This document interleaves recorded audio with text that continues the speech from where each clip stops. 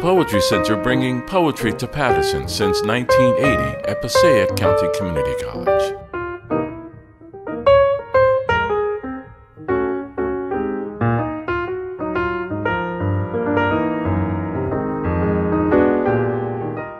Thank you, everybody, for coming. This means a lot. We get such a good turnout on such a terrible day. Let me first congratulate Edwin on winning the 2022 Boston Irish Poetry Award, and all the finalists. It was amazing work, and we're really proud as the foundation to be featuring your work and honoring you here today. I wanted to talk first a little bit about the Poetry Foundation, sort of how it came about. When my mother was by the way, I'm Laura's son, I think John may have mentioned that. So when my mother was in hospice for about 3 months, we spent a lot of time together.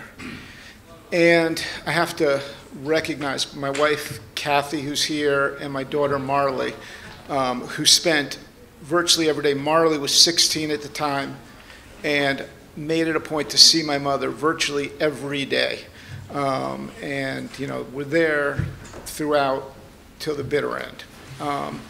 And they really helped sort of come up with this idea that we were trying to figure out how to honor my mother's legacy. And I have to say that before she was in hospice, I knew that she was a very good poet. I'd read her poems. I knew she was published, and she talked about her poetry, but I had no idea of her connections to the poetry world or her contributions. And it was only when I was there and I was monitoring her Facebook page and responding to her texts and her emails that I realized what an enormous contribution she had made to so many poets and so many people, particularly in the North Jersey community. And we were talking about like how we could sort of preserve her legacy, and we came up with the idea of this foundation. And at first she was like, oh, no, that's too much trouble. But over time she began saying, oh, that does sound pretty good. And I'd really like to, that sounds good, yeah, having an award with my name. Yeah, she definitely came around to liking it. She was definitely, in one respect, a very modest person, but in another respect, she very much enjoyed sort of being in the limelight and loved the idea of her name being carried forward. And I should mention, you know, my mother was, I'm sure if any of you have read her poetry, you know, she was very irreverent, very honest, and the way Kathy, my wife, met my mother was back in 2000 at the January 1st poetry reading at CBGB's, which was quite a event in and of itself. But my mother read the poem, Of Course I Was a Virgin. And if any of you have read that poem, you know it's on the explicit side, and but it was incredibly well received, with people like screaming out, "What's the name of your book?" And that was Kathy's initial exposure to my mother, and it gave her a good sense of what the family was like. We'd always talked about, I always said, well, my family was stranger than hers, and she said, no, mine's stranger than yours, but then she conceded after that day. I was the winner. So we decided to start this foundation, and it was really great in theory, but when it comes time to actually doing it, it was like a little bit more challenging. And so I'm really grateful for all of the board members who have really made this possible, and all of the people who have contributed. It's a 501c3, so we welcome contributions to keep this going. And I want to introduce each of the board members who were here first. Maria Gillen, who I'm sure everybody here knows. Maria was such a great friend to my mother, obviously an incredibly renowned poet in her own right. But the thing about Maria over the years was whenever my mother would talk about doing anything, it was always with Maria. And whenever questions came up over the last couple of months, we talked about how do I do this? How do we do it? The answer was always, talk to Maria, she'll know. Talk to Maria, she'll know. And I know that she often, that she and Maria ran the retreat at this convent, which she always talked about was a very important part of her life. And I always thought it was just so incredibly ironic that somebody so irreverent and sacrilegious was doing this retreat at a convent. And I think if the nuns had ever known, like, or read any of her poetry, there would be no way they would be allowed to have the event there. Also, Michelle Lerner. Michelle is here somewhere. Oh, here she is. Michelle has an incredibly long connection with my mother. Other than Maria and myself, has known her longer than anybody. Met her, if I remember correctly, when she was about 16, and my mother came to teach or read poetry at the school where Michelle was attending. And somehow they kind of clicked. And Michelle obviously had an interest in poetry, and my mother loved Michelle. And they became very close. My mother, I think, served a little bit as a mentor. Michelle was an intern for my mother, working on Lips. And my mother would talk about, I only met Michelle recently. I think today's the first time I met her in person. But for years and years, my mother would talk about this wonderful poet who she'd taken under her wings and was doing all these great things, went to Harvard Law School, and was just this amazing person. And I know that my mother just felt like this was the daughter that she never had. And Michelle was kind enough to agree to serve on the board. And Michelle's pretty much the person, if you write to the foundation, Michelle's the one who I'm very appreciative of, is monitoring the email inbox and responding to your emails. And so thank you, and she's an enormous help in running the foundation. Jim Gwynn, also over here. Jim and my mother were incredibly close, working on Lips for many years. I think Lips has now been has been published for over 40 years. Which I think is amazing in the poetry world for a magazine. It was something that was really important to my mother, and something that we thought would make sense for the foundation to take over and to publish going forward.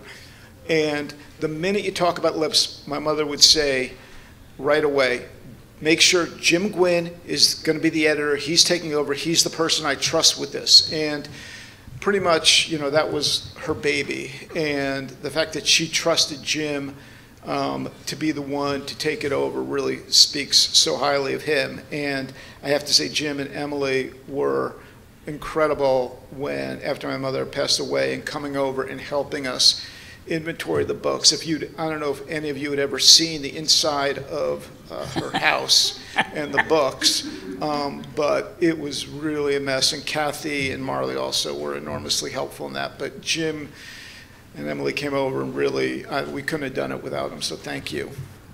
Ken Ronkowitz, also a wonderful poet, and has, of all of us, the technological savvy to help keep the foundation going. I don't know where we would be without him, because he runs the website.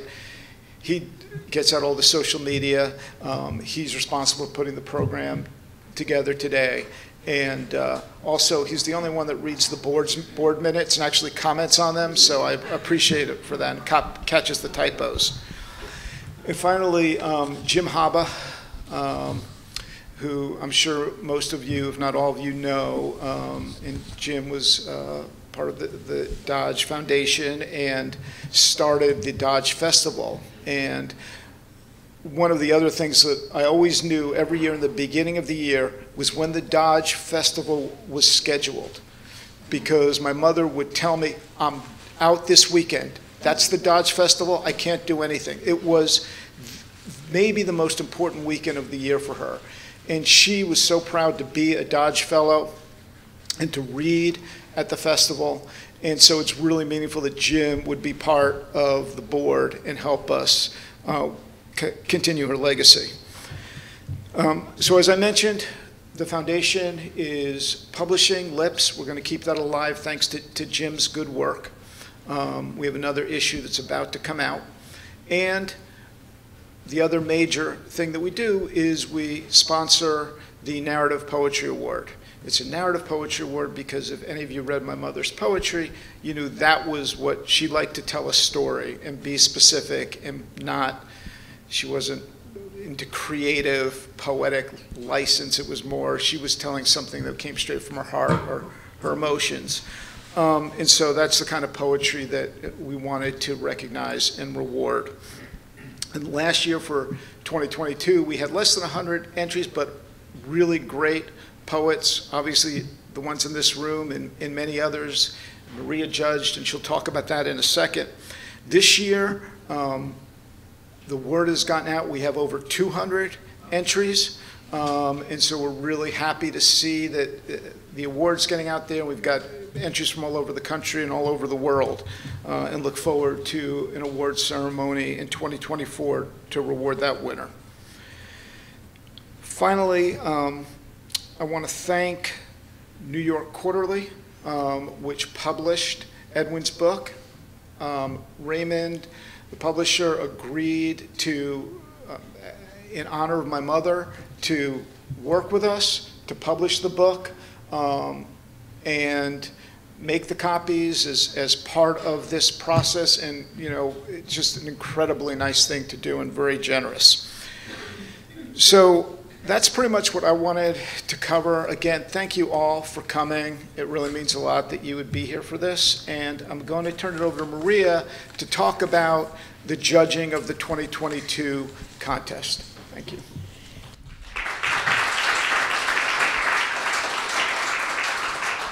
I hope this microphone is on. Is it? Okay. Before I talk about the contest, I just want to say a few things about Laura and how important she was to so many people. You can see it. Please pick up a copy of the memorial booklet, which really has people writing about her and what she meant to them. And so many people from so many places wrote wonderful things about her. She was always so generous and giving to other writers. In the workshops that we taught together for, I think, 36 years, she'd always find something wonderful in every person's poem. Even if most of the poem wasn't so good, she'd find one wonderful thing and she'd point it out. It was a great quality, and she was an amazing teacher, an amazing poet, an amazing reader of her own poems. She never laughed, and they were often very funny, but she would do it deadpan. That was such a wonderful thing to be able to do, because she was able to put the poems across, and she didn't giggle the way most of us do when we write about something that's embarrassing. She just read it straight. And it made it doubly powerful. She could make you cry and laugh in the same poem, in reading the same poem. I think her generosity of spirit to other writers was very important. I think the fact that she used her own money, even when at the end of her life she was running out of money, she used her own money to subsidize the magazine. And I'm so glad that Barry and other people have contributed to try to keep Lips going. I think that's a wonderful tribute to her, and I love the fact that the award is going to continue from now on. I know Laura wanted to be remembered, and she was one of her big fears is that nobody would remember her, and nobody would remember her poems. And I think anybody who ever heard her read would have to remember her and remember her poems. If you go on her website, www.lauraboss.com. There's a long biography of all the things she did, all the countries, most of which we visited together to read our poetry. And I have to say, I'm going to Italy to do a workshop on the 9th, and I really miss Laura. I wish she were going with me, and maybe she is in spirit. Anyway, this contest was a revelation to me, the number of really wonderful poems that are written. And what I found is I had a lot of trouble picking a winner, because among the finalists and about 10 other people, I kept juggling and saying, okay, I don't know, what should I do? And then finally I settled on Ed Romond's book, Man at the Railing, and which is available out there for sale. And I hope you'll support him and support the press who made it possible to publish the book. I want to read what I said about the book, because all the finalists' manuscripts were beautiful and moving in different ways. This was a very difficult choice to make.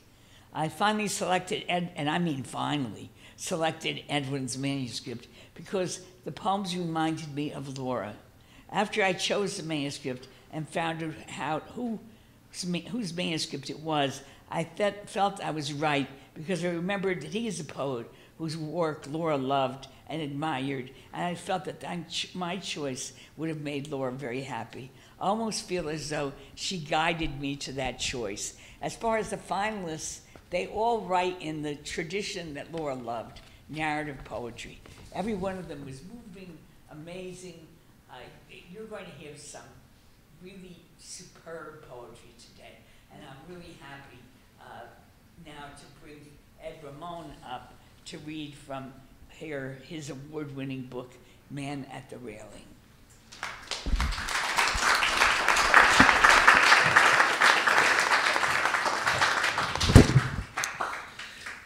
Thank you, Maria. Laura was a very important friend of mine, and I would be very grateful for this opportunity under any circumstances, but the fact that the book is from the foundation named after Laura makes it all the more meaningful for me, and I'm just so grateful. And also want to thank, I don't think Raymond is here, but Raymond Hammond was the editor for me for the book, and he was probably the easiest person I have ever worked with. He was just wonderful. And so I'm going to read several poems from the book. The first one is called Champion, and it's about two qualities that I admire very much: sportsmanship and courage. And the setting is in the 1936 Olympics. And the 1936 Olympics were meant to be the big showcase for Adolf Hitler. They took place in Berlin. And this was, he considered this his chance to show the world how terrific Nazi Germany would be. And something happened at the Olympics. When I saw it on ESPN, I remember thinking, I want to write about this. And it involved two track stars. One was Jesse Owens, the American, and the other one was the German track star, Lutz Long. So this is a poem called Champion and dedicated to Lutz Long. I've seen in black and white how you were pure gold, losing the long jump to Jesse Owens, an American man whom Hitler called a non-human from the jungle. Where in that swastika-filled stadium did you find the courage to embrace the black athlete who had beaten you in front of your leader, who had no room in his life for one so different from you, his fair-haired, blue-eyed model of his master race? I've seen the films of you losing, then walking the track with your arm around Jesse Owens and his arm around you, grinning like brothers, teaching Berlin and the world how one who loses can also be a champion. One can still tame hatred for an Olympic moment as Hitler stared from on high, looking stunned and alone like a demon homesick for hell.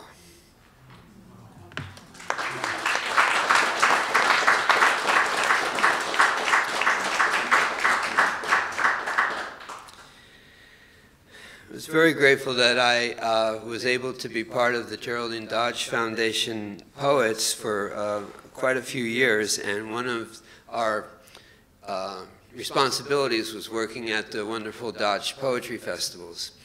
This poem takes place at the one and only time we held it at the Duke Farms in New Jersey in 2004.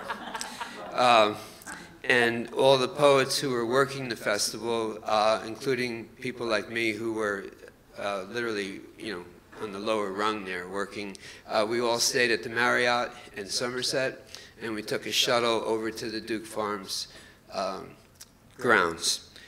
And this is a poem about something that happened on a Saturday night on Route 206.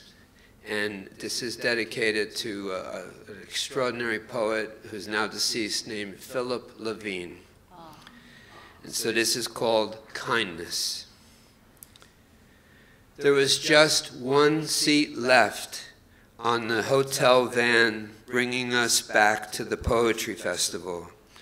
And I was nervous when you, a nationally known poet, took that seat next to me, an unnationally known poet, hired not to read my poems, but to help parking cars. What could you and I talk about for the 15-minute ride? But you grinned when you sat down, asked my name, and when I said I was a high school teacher, you joked, "So Ed, what's it like teaching teenagers these days?"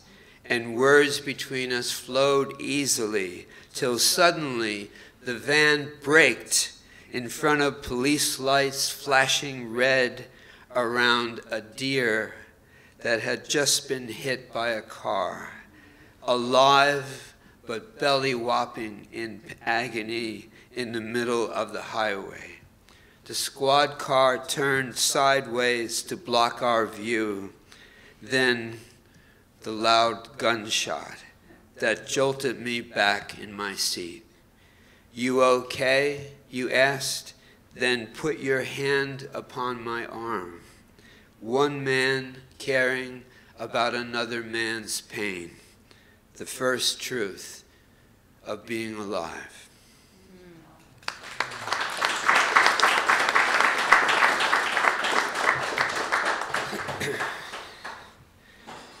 I became a father for the first and only time at age 48.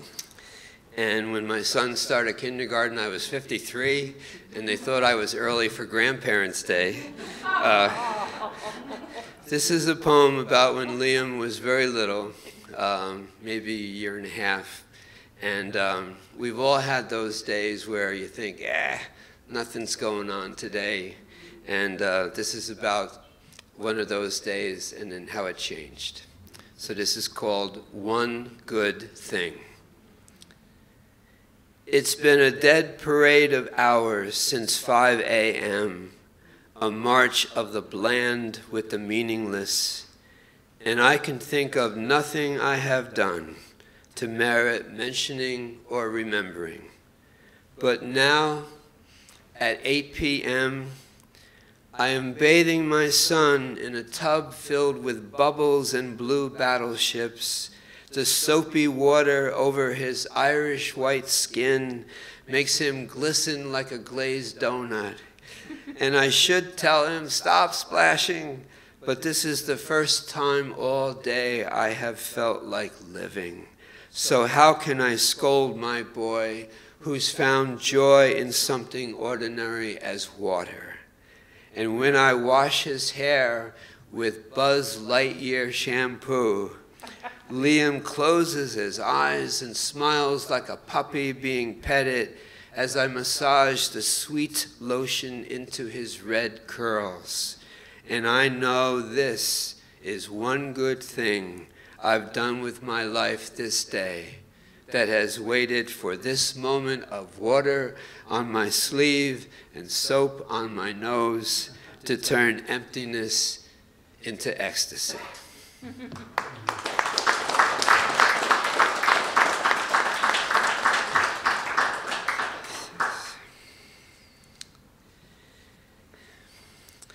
If you'll just indulge me a little bit for a background on this next poem. I did my very first teaching, I taught for 32 years. I did my very first teaching in 1971 at a school in Racine, Wisconsin. And so in 1971, there were teachers there who had been teaching for over 40 years, and they had been teaching since the 1930s. Think about how schools changed from the 1930s as the decades moved along. I always taught with a dress shirt, tie, and blazer, but I remember being called into a room by one of the oldest teachers, Harry. He called me in my first year and said, "Edwin, when you teach, you should be wearing a white shirt." It was a very different kind of atmosphere, and I would like to have that just as the foundation for this poem. This poem is called School Lockdown, Classroom Search in my 28th year of teaching. After Columbine, before Sandy Hook and Parkland, there was the morning my back door opened and 2 armed police led a German shepherd to the front of my classroom. The dog wore a badge and a warning, "Do not pet." Officers slowly walked him throughout my room so he could sniff purses and backpacks. Ice silence suddenly replaced our discussion of Macbeth, a play where goodness decays to evil. When the dog reached my desk, he pointed his snout into my open briefcase and froze. The police told me, "Step away," as they searched my folders, my pencil case, my brown bag lunch, and my pack of peppermint lifesavers. The officer then shut my briefcase and said, "Drugs, guns, we have to check everyone. You understand that, right, sir?" I nodded, but grieved for 1971, my first year teaching. White-haired Mr. Delaney, our principal, his face blazing red at a teacher's meeting after he had found candy wrappers on the hallway floor and gum stuck in a boys' room faucet. "What's this world coming to?" he yelled. "What's this world coming to?"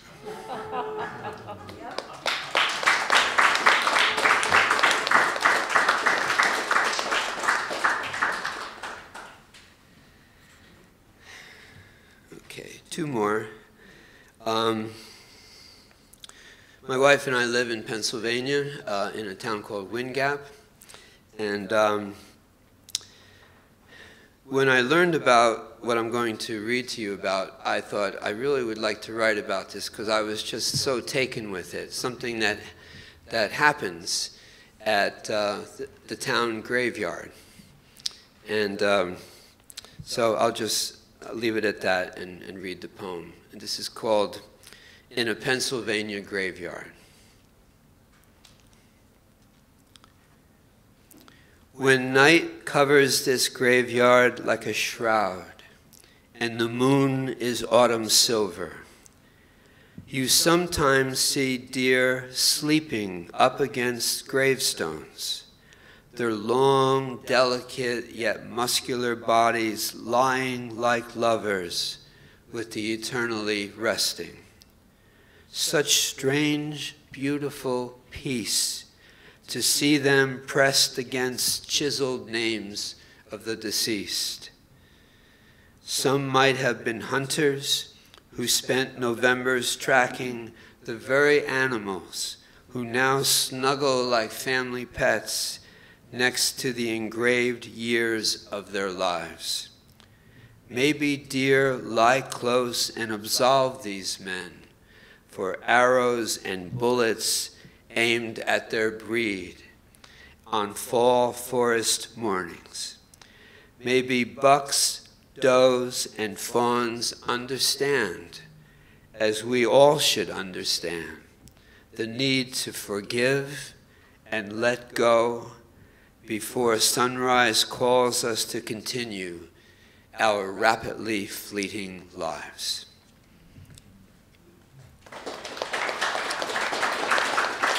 And